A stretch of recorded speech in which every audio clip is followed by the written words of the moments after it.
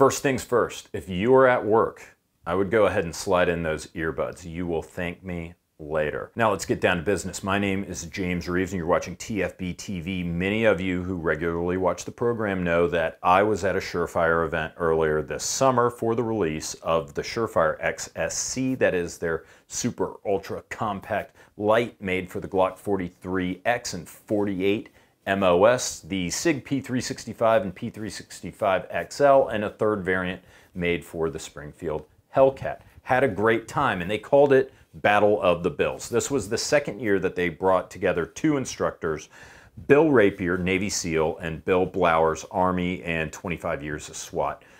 Two of the best instructors that you could possibly hang with and train with. So I've made a couple of clinical videos. Today we are going to do 4 tips to make you a better carbine shooter. We're going to have a couple of drills at the end, and they're not really like individual pointers per se.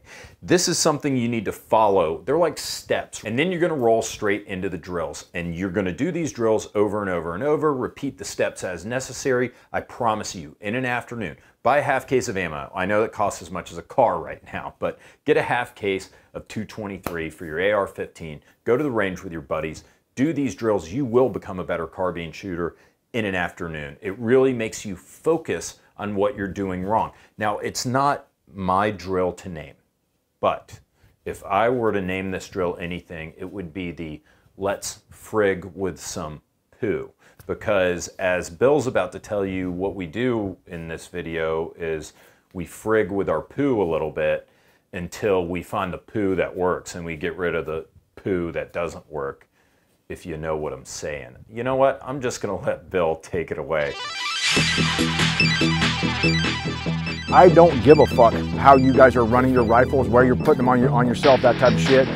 But you should be proving it to yourself that it's the best way to get it done, right? So we're gonna fuck with some shit.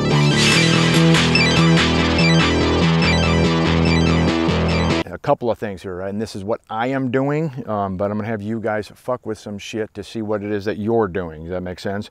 All right, so a thing, first and foremost, is how I'm hanging onto the gun, right? Where I'm holding it, that type of shit. So for me, I wanna be out as far as I can on the end of the rail for a couple of reasons. If this were a big old cattle gate and it's hinged back here at the buttstock, thing weighs 400 pounds, where would you push it to get it moving?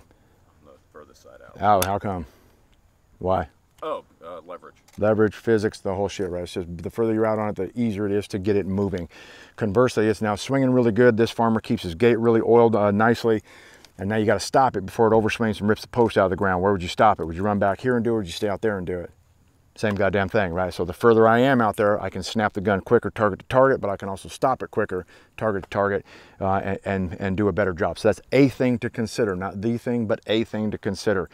Second piece of this is I'm putting some backward pressure on the gun as it's in my shoulder pocket, and so the further that hand is out on the end, the easier it is for me to pull back. If I'm compressed in here like back in the day with an MP5, I'm using all fucking biceps at this point, which is fatiguing, but I get less pull on the gun overall versus if I'm way out on the end. Everybody tracking me on that shit? Okay.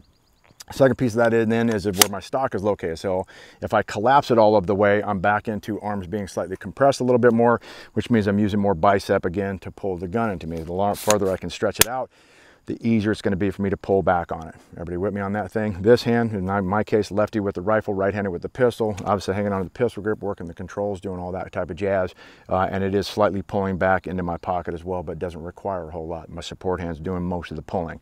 Everybody good to go with that stuff? Okay. All of the action on the gun is coming along a specific axis or line within the gun, and that axis is right there, right? So as the bolt's reciprocating, it's all coming down through the receiver extension, the buffer tube, and it's impacting me about right in here. So I'm going to try to compress the gun so that this part of the stock is as close to being to my shoulder as practical or possible. Your mount height will have something to do with that. The type of optic you guys have on the guns will have something to do with that, all that kind of bullshit. But the lower I can get it, typically the stronger I'm going to be. It's a center of balance type of shit. Good to go with that stuff? Okay, so my stance, man, as far as what I'm doing with my feet and that kind of thing, pretty basic shit over the years. Very simply, As a lefty, this is my shit. So if me and Roger are gonna have us a little fighting competition, this is kind of how I was set up on him, right? I can throw my ranging punches at him, get off me, how far away is he, and be ready to light him up with something else. But I'm basically standing like this, balanced position. And so what I determined was my best stance for all of those things was just my natural fighting stance, whatever that may look like. So I'm gonna push you on your ass, do not let me do it. So you can see how he just set himself up, right? Because he thought I was gonna impact him, but look at his feet, look how he's standing, look how he's doing shit naturally for the fight. So I'm not gonna try to change that, right? It's just gonna be a natural stance. The only thing I'm doing is chilling. And then as I bring the gun up to shoot, I'm gonna load up a little bit on the forward side. Other thing that I'm doing, some minor things that I'm doing is how much pressure am I pulling back with this arm. Considerable, I guess would be the word I would use, but not so drastic that I get muscle fatigue or shaking of the weapon and that kind of thing. The better part of this for me is my left shoulder. As I'm firing, I just call it active shoulder. I'm gonna throw my shoulder against the gun as hard as I possibly can, trying to make it stick there and do what it needs to do. Everybody with me on that stuff? So watch the gun here. I'm gonna kick on my laser, and you can also watch the laser running around out there on the target. So I'm gonna shoot this bottom B8, and in fact, you can just watch the laser. Maybe a more, actually watch me the first time. So check how I'm set up on the gun. How's this gonna go for me? So watch the gun for a second here, and if you want to, you can look down range at the laser. I'm going to fire 6 shots. Yeah, so pretty rapid pace on that thing. What kind of control did I have over the gun, though? Very minimal. Going all over the place, right? Now, if you look at my target, I think I scored 1 miss out there on that thing. The rest are inside of the 8-ring. So my stance, even though it's pretty shitty, I'm still getting some success with stuff. Now I'm just going to change something real quick. Again, you can watch me or watch the laser on the bouncing. And all I'm gonna do now is take this super shitty stance, and I'm gonna change one thing, and that is I'm gonna lower the gun into my pocket like I was talking about, right? So that's where the recoil wants to come. Now if you wanna watch it down range, all right, so I'm shooting a little bit faster, but how much better control of the gun did I end up with? It's considerable. So I know changing my technique is giving me some control of the gun. You guys with me here? All right, so next thing that I'm going to do now is take my sling, based on how I'm wrapped into it. I'm gonna come in and use that as a means to help support the rifle as well. Keep my shoulder into it. I'm gonna come back, put another 5 or 6 out there. All right, so shooting faster, gun's starting to become more controllable, this, that, the other thing. I'm gonna go through that again, throw my shoulder at it. I'm gonna go at it again, pull like a motherfucker. I'm gonna keep changing and adding shit through every cycle of 5 or 6 and see if what I get for a benefit downrange. Now your gauge for this, your method for determining this is in your guys' case, red dot movement.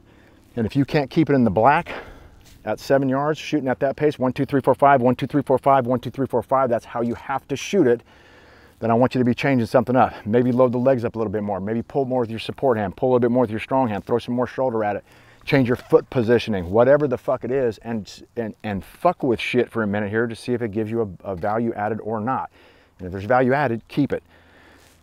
If it doesn't help you, then shit can it. Or if, you know what I mean? It's looking for your best stance, your best control of the gun based on all of these basic things that we have talked about. Everybody tracking me on what we're trying to get done here? Yep. Grab a target up, 7-yard line, and you're gonna go through 2 magazines, 1, 2, 3, 4, 5, 1, 2, 3, 4, 5, 1, 2, 3, 4, 5, and just change some shit each time. On you, do it up.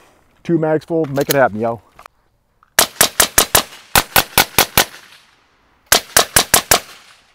Change something, change something, change something. Lean on that gun harder, right? Load your legs up. Raise the stock, lower the stock. Right? Compress your stock all the way in and try it. Pull the stock all the way out and try it. Change something each time, right? Be experimenting. Be curious. Be a curious George. Fucking around with different ways to hang on the gun, fucking around with the stance a little bit, trying to see where we're at with cadence, what you can do to control the gun. We work the skill in isolation a little bit. We come and check the skill. Now we're gonna hit a drill to test the fucking skill, the capability with the fucking skill. So mounting the gun, man, it's completely up to you how the fuck you're gonna do it. Don't care, right? Just what is working best for you. So we fuck around a little bit. I can kind of see my dot moving, try to demo with you guys with the laser beam so you could see what my changing some technique up does to my overall recoil management, recoil control of the gun. And now we're just gonna fucking prove it, right? So it's one thing to sit there and shoot. Can I keep it in the black? But now can we do something with it? So we're gonna do a little bit of cadence shooting. This has nothing to do with gunfighting or anything else. It's just a check measure for me to see whether or not I'm controlling the gun at an acceptable fucking pace. So I'm gonna shoot mine real quick. I'll hit that top target. And what I'm going to do is attempt to keep everything inside the 10 ring on that B8. So there's a 8, 9, 10, and X. Got to keep it in the 10. And so I'm gonna see if I can manage this at a 1 second pace. So I'm just gonna count it off to myself, 1, 1000, 2, 1000 kind of thing. Don't forget your offset on this thing and see if I can control the gun. 1, 1000, 2, 1000, 3, 1000, 4, 1000, 5, 1000. So I got that, right? So now I'm gonna graduate from that 1 second dealio, and I'm gonna hit it again now with some half-second exposures or half-second splits. I'm gonna run that at 1 and 2 and 3 kind of thing so I can keep it in there. So 1 and 2 and 3 and 4 and 5. Gun went up on me a little bit. Did I keep it in there? No, it's way the fuck above it.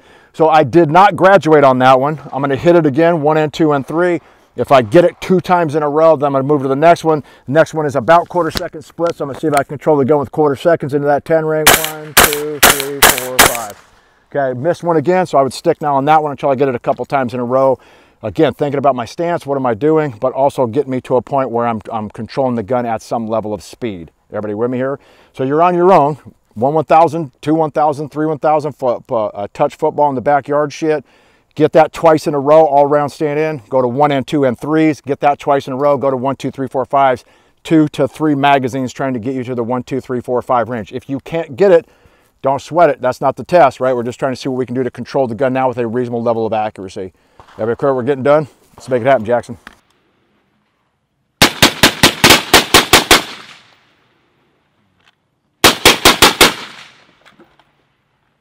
See, what did I tell you? Excellent drill. It really makes you focus on every aspect of your shooting stance, and it challenges you to address each issue on a microscopic scale, and then you put it all back together, you run your drill, you see how it works, and you tweak things until you find out what works best for you. It isn't you have to do it this way or you have to do it that way. It's let's fuck with some shit, as Bill says, and find out what works.